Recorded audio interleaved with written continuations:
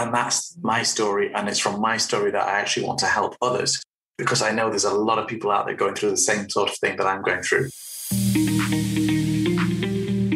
Welcome to the Leadership Project, where our vision is to inspire all leaders to challenge the status quo. And we empower modern leaders through knowledge and emotional intelligence to create meaningful impact. Today's episode is part one of a two-part series interview with Faisal Shah, the mentor for Millennials. And Faisal shares his thoughts on leadership and the changing world that we live in. Please sit back and enjoy the show.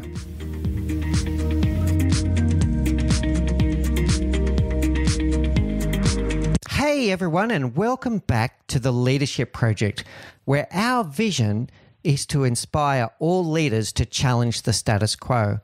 We're very honoured and privileged today to be joined by Faisal Shah. Faisal is the mentor to Millennials. He's pitched his business around helping Millennials to make the most of their life and to be a mentor to them and giving them wake-up calls about what they can actually create for themselves in their life. As you know, one of our key audiences of this podcast are exactly those people. They're people that might be 3 to 5 years out of university. They're looking to make their mark on the world. They might be individual contributors today, and they're about to make that transition into their first leadership or managerial role, and they might be struggling with that transition. They might find that they're very technically strong, but they're finding for the first time that leading people is more challenging and more complex than you think.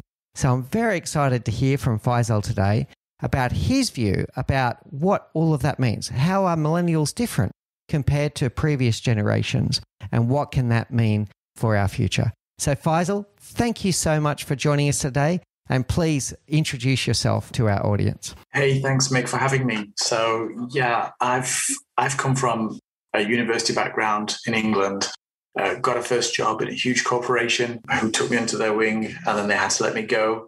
I've been through several ups and downs on the job market, and I've changed companies, changed countries, and I learned a lot on this journey, a lot of information that I could not find anywhere, a lot of information that I looked for. And even today, I surround myself in programs, training programs, personal development books, self-help books, but there's nothing actually is relevant to what we're going through right now. And that's my story. And it's from my story that I actually want to help others, because I know there's a lot of people out there going through the same sort of thing that I'm going through. And those are the people who are really, really the people I want to help. Excellent, Faisal. So you're in the IT industry for a long time. You've also been heavily involved in your own personal investments, very connected to the financial markets and the stock markets, etc. Tell us about your leadership journey. What did your transition look like in that IT industry from individual contributor to leader? Was there a moment in time that you realized that you had leadership potential, and did it all go smoothly? Tell us more about your history in that regard. Yeah, ever since I first started working at university, I had like a side job in a cinema, working, earning money. And I always wanted to be a team leader because I saw the managers that I had and where they were weak or they were just incompetent. And nobody would listen. And I've never really been afraid to go up to the general manager, the big director who you'd have to call Mr. whoever, knock on the door and say, I have an idea. But nothing was really, it was really quite cold, but the reception was cold and nobody was going to give me a chance. So I went out into the corporate world and knocked on doors, spoke to higher up in the hierarchy always, until somebody actually gave me a chance to actually take on a team. And I looked at it like it's been never looked at before. I actually took on my first team when I was probably about 30 years old. And I wanted to completely reinvent it. It was a team that had been like it was for 20 odd years. Nothing they were doing was relevant. The people weren't adapted to where we wanted to go. And I had the support of the chief technology officer at the time to do what I wanted with this team. And I did. I got some fresh blood in there, got some motivated people, went out and spoke to business and really tried to connect the dots and change people's mindsets. Because I think for a long time, from my own personal journey, I know it's what's in my mind and what I think that is possible that makes things possible. And, I've got several anecdotes that I won't necessarily dig into now, but I've got several anecdotes or examples of me just getting my mindset right, going for something, and then actually getting it. Of course, for every one thing I've got, there's 5 things I haven't got, but yeah, eventually I've usually not given up easily. There's a lot to unpack there, Faisal, and it very much goes along with the theme of the Leadership Project movement. We are here to challenge the status quo. We believe that many of the leadership practices that are in place in organizations around the world today were put in place in the 50s or 60s or maybe refreshed in the 80s or 90s, but they haven't had a real fundamental shift towards a modern world. And you're unpacking a lot there when in your description, and you spoke about, that manager, very hierarchical kind of knock on the door and very formal through to, what is the expectation in today's world. In terms of inspirational leaders that you've had, I have a view that if you ask people, can you name inspirational leaders that you've had in your past, they usually struggle and they might come up with 1, 2, or 3 inspirational leaders, but they can always remember those managers that they've had, and I purposely changed the title there, those managers that they've had that didn't inspire them and in some cases even infuriated them. So can you respond to that? I mean, have you had leaders that inspired you? And you mentioned about collecting lessons learnt from managers that you thought were doing it completely the wrong way. So tell us what you think about that. Yeah, I mean, I've absolutely been fortunate enough to have leaders and managers, direct managers, that have been role models for me. Oh, great. In the way that they've supported me. I think actually one of my first jobs after graduating, the manager that I had there was perhaps the best manager I've ever had in my life. And that was 20 years ago. But it's just the way I had support. Everything was just, I messed up, of course I did. But he would jump in and respond to customers on my behalf or with me and give me support, but then to one side say, well, perhaps we could do this differently. And it was always a we attitude. And that's what I loved. I wasn't on my own to say, get on with it.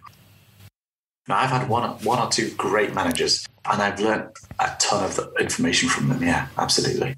Excellent. And what about the other end of the scale? So I speak often about this term that people may forget what you said, but they will never forget the way they made you feel. So what about those managers that you had that maybe were less inspiring or they were demotivating? How did they make you feel, and what did you learn from that?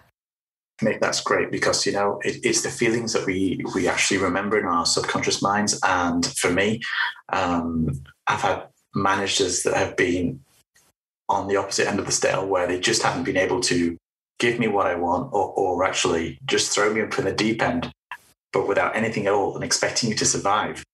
And those have left a really bitter taste, in my mouth. And yeah, I absolutely remember those managers. I remember those people. Today I have empathy for them. I didn't always have empathy for them, but today I did, because I know that those people who really try to, I call it banging me on the head till I felt like I was trying to be destroyed. Today I think back and I try to put myself in their shoes. I kind of guess that they were having the same done to them by their bosses. Yeah, okay. So I can relate to that. But it's victimization, and there's really no place for that. Absolutely. I mean, it's something that we just do not tolerate here at the Leadership Project. The key points are, no harassment in the workplace. It just doesn't belong, and no form of discrimination, no form of exclusion in any way. And those are the things that completely destroy a team environment for sure. Something I pick up there, and one of the things that people often say is they'll say that victory has many fathers and failure is an orphan. And that also comes through in some of the things that you're saying there, that the very inspirational leaders, when you have a success as a team, it's exactly that. It's as a team, and they promote it as a team, and they tell the business, look at what we did together. And then when there's a failure, an inspirational leader will really shield the team and really take the heat and say, yes, we're learning from this and we'll look to progress forward. And the less inspirational end of the scale does the exact opposite. It's a blame culture, blaming people for their failures, take credit, one of the worst ones for trust, taking credit for the team's great success, standing up on that stage in front of the company and saying, look what I did, and without bringing the team along. So it sounds like you've had some experiences on both ends of that scale along your career. Absolutely. Very good. Let's talk about millennials in particular. And we spoke about challenging the status quo. We spoke about it is a very fast-changing world. Before we started the recording today, you and I were remarking on just how much the world has changed in the last 12 months. It's been a rapid acceleration of change. But it's always changing. The world is always changing. Let's talk about millennials. What is different about the millennial generation that is different to the generations that came before them? Millennials is actually just it's kind of like a target from anybody who's born from 1980s up until late 90s. But these people, and I just missed out on those, by the way. These people, I've worked with many of them, I've hired them. They just have a different way of thinking because there's a lot more choice on the market. There's a lot more, they're more into spirituality, into personal development. Everybody's familiar with the TED Talk, whereas before that, they didn't. And whereas before, the generations before, a company would take them under their wing like me and say, you're going to be part of this team now. You're going to go through the graduate program. You're going to grow. You're going to be VP. You're going to go and you're going to have a great retirement. Promises, promises, promises. They don't even know if they're going to be alive. But nevertheless, they sold the generation before this dream, and people would actually go through it, probably get early retirement or get fired. The company would go bankrupt, get disrupted. The millennials they've woken up to that. They know that nothing's for life. They also want more flexibility today. They want to be able to remote work. They want to be able to travel. They want to be able to go on trips. And they also want to probably merge the lines of private and personal life a little bit more because the situations has changed. Yeah, I think you're right. I mean, my view, and I do miss out on the millennial generation as well by about a decade, but I do empathise with them a lot, and I take a lot of time to understand them and the way that they think. And in some respects, I probably inherit some of that thinking now. One of the key ones that I pick up on is that they are much more thinking about experiences and personal development, always looking for personal growth, far more than material goods. So they're far less obsessed with whether they've got the most fancy car. They're much more interested in how a new role might advance them personally with their own personal and professional growth than perhaps previous generations. So what are your thoughts on that? Absolutely. They're moving into a model where everything is kind of like a monthly subscription. So, today I think there's less and less people who have got driving licenses. That says a lot. Recently, the World Economic Forum said that 1 billion jobs will be transformed by 2030. In the next 9 years, 1 billion jobs will be transformed. So that means people are going to have to skill up. Yeah. These millennials know that they can't just build a house and they don't want to just pay a mortgage for the rest of their life and be stuck in one. They just want to be able to be flexible, be agile, and maybe they're going to have to move abroad for a job, and that's okay. So everything's on a subscription basis, down to transport, down to your devices and whatever. Absolutely. Yeah, very good. And previous generations to our generation, Faisal, there was a high value on job security and a high value on loyalty. And loyalty is a tricky one, and we might unpack that in a moment as well. But there was that thought about job security. And it was interesting you said about the number of jobs that are being transformed. One of the statistics I read recently, 65% of people that are starting school today will end up doing jobs that don't exist today. So this thought that I'm going to have this job security, I'm going to do the same thing for life, it's not the case anymore. Your thoughts on that? Absolutely. When I think back to my university, I think I graduated. And my first job, I went to my manager and I said, hey, I just did about 5 years of university. I'm in debt. And I went to the CEO of the company, by the way, and I knocked on his door and I said, I just have a question for you. I'm using 10% of it here. Why did I need to do that? And he said to me, Faisal, we, in our job description, we need somebody with a degree because it's not about what they learn. It's because they went off and did something for 3 years plus that they didn't like. Mom and dad weren't necessarily there to wake them up in the morning. They had to motivate themselves. They lived with people they don't necessarily like. They had to manage money, manage themselves. And they stuck for that for 3 years just to get a piece of paper. We know if we're going to go through rough times tomorrow, we know that those are the people who are going to stick with us. They're not going to jump ship. It kind of made sense. However, it didn't change the fact that I've used no more than 10% of my knowledge of my degree as I did here. Any company I've worked for, I don't know how to do the job because the technology is new. Cloud servers and all these kind of things, they didn't exist.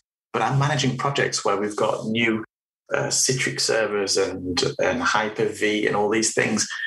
Nobody sent me on a training course to do that. And I've got the experts on that. And I'm sitting in a room and I'm supposed to be telling them what to do. Well, I need to learn how to leverage those skills that they have. And that's what I learned to do.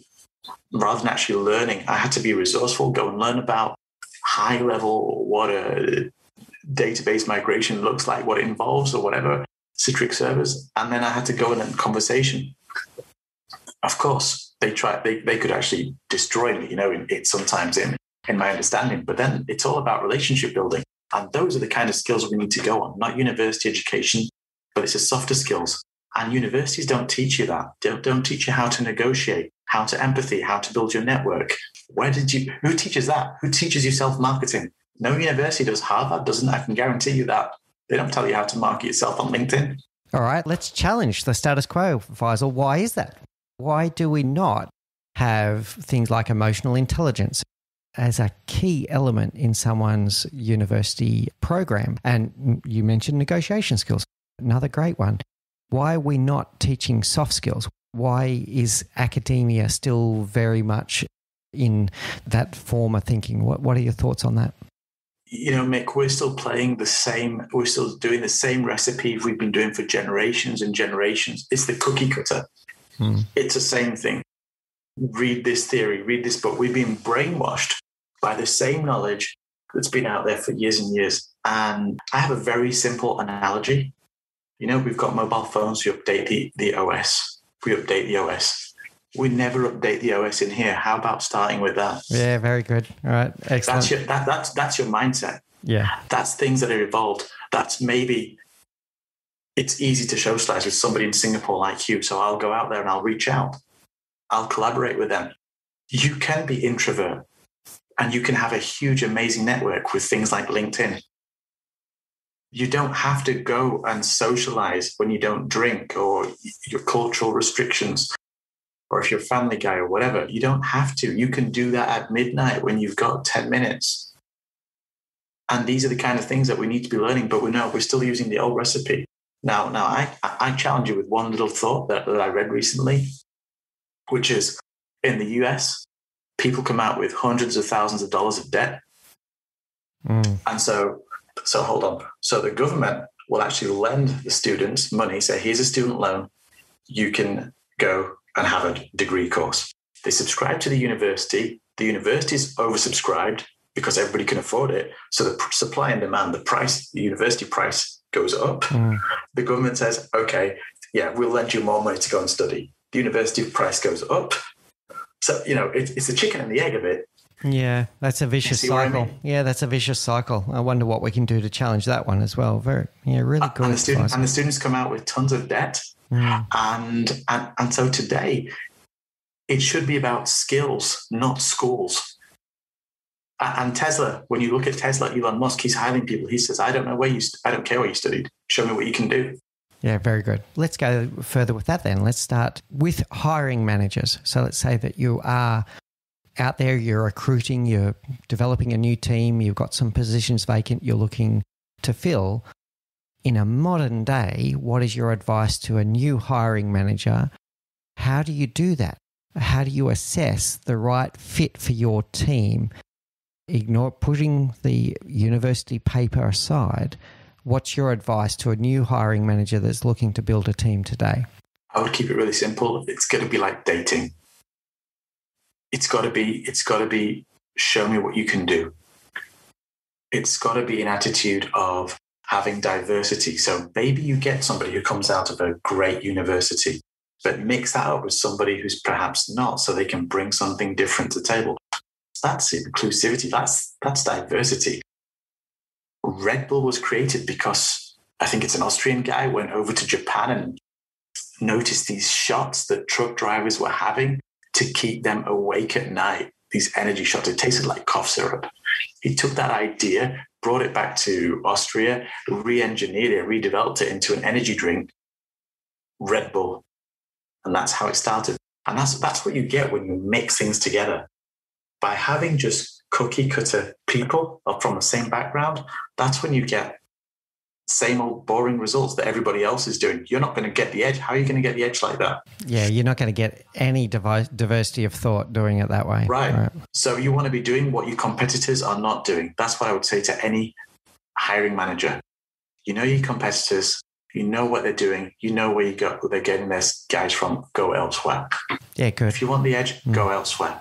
All right. Excellent. That's how you're going to spice things up.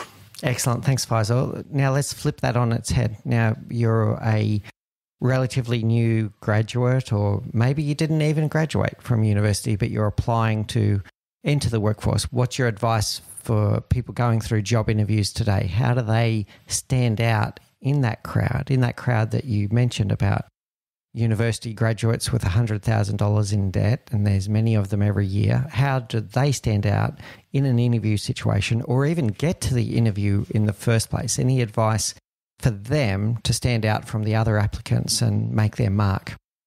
Yeah, I mean, I don't want to go out of my lane, so to speak, as in and how to get a job, because that's not exactly where I am. But I would always say to a person, you need to be yourself. Great. Because you're not going to make the grade if you're saying, yes, I can do this. Yes, I love doing this. I love doing Excel spreadsheets when you hate it. You go 3 months, you'll go 6 months, but you're going to hit a wall. And so you're going to be going around the circle again. So go out and experiment with what you like. Go out and work for free if you have to. It's okay, but get out there, get experience, go and play with what you like. And you can be multi-passionate. You can be. Show that. I like this, Faisal. On a recent episode, we had one of our dear guests talk about authenticity and why are we not valuing authenticity in that process more than the person who just sells themselves the best in the interview. And it does raise interesting questions about how you test that, but absolutely, we need to work out how to test for authenticity to make that part of the recruitment decision and look for those attitude and aptitude approaches and the authentic person that's going to really tell us who they really are. I think that's wonderful advice. And a lot of it comes from self-marketing. You need to know how to market yourself. This is a key skill. If you can know how to market yourself, and information's out there for free, by the way, you pick one, by the way, don't pick 10. Pick one. And go on tools like LinkedIn, like whatever platform, professional platform you like. Join clubhouse rooms. Whatever you need to do, just listen, participate, and market yourself. Know who you are. Just a sentence that really makes sense so people know, boom, this is this person. And that's really important. Can I challenge you there a little bit? Sure. I just want to add one word to what you said, market who you are. Can I say market who you really are? And that's where the authentic comes in. So don't just put on a show of this is me and I'm great and I'm the best candidate for this role because of blah, blah, blah. Market who you really are and what your motivations are, what your personal why is all about. And that speaks volumes of the person's character, in my view. What are your thoughts about that? Market who you really are. Yeah, absolutely. That's exactly what I would want to do. I mean, for me, there's no other option. You need to do that. And if you like tinkering with whatever at the weekends, it's okay. I mean, 20 years ago, 30 years ago, in my CV applications, there's like hobbies at the bottom, and I put, oh, I like to travel and all that. But yeah, it was always something, I always put something crazy to grab attention. And sometimes it did. The guy would say, oh, you visited there, I visited there. And that, boom, we had rapport. But now it's gone beyond that, you know. And also, 12 years ago, when I was interviewing candidates, I was already looking at their Facebook. Yeah. I was always seeing what there was. And if I saw somebody dressed like a Viking at an airport, and then he's saying something completely different on his CV, but his Facebook photos, I mean, that's a real example, by the way. Oh, right. I was like, nah. Yeah. So you need to clean it up. Okay. You can have crazy, you can have authentic and all that, but there is a place for everything, and you need to clean it up because everything's out there. And the true you will come out. Yeah, so if that's you, that's fine. Yeah. But make sure it's genuine. And if you want to swear at somebody online, it will come out. So be careful about what you say. Yeah. Okay. Good. As if you were down the street. Excellent, Faisal. And getting back to the authenticity, if you are authentic in that process, then let's say that you get the job, then all you've got to do is turn up and be yourself every day. You don't have to put on a show and have this persona that you're portraying every day when you arrive at the office or the virtual office now, that you don't have to put on a show anymore. You were recruited for who you are. So now all you need to be is be who you are and be the best version of who you are every single day. Absolutely. Imagine that. You get paid for showing up and being who you are. There we go. I love it. Wow. You've been listening to The Leadership Project. That ends part 1 of our 2-part series with Faisal Shah. Join us again soon for part 2 as Faisal continues to share his story, including his own transition into leadership roles and how he ended up becoming the wake-up mentor for millennials. If you're enjoying the show, please do go ahead and leave us a rating on Apple Podcasts or on Spotify or wherever you're listening to us. And don't forget to hit subscribe so you're informed of all future episodes. And we'd love it if you could leave us a comment or any questions that you might have for us to explore on the show and to tell your friends. In the meantime, please do stay safe, look out for each other, and always remember to challenge the status quo.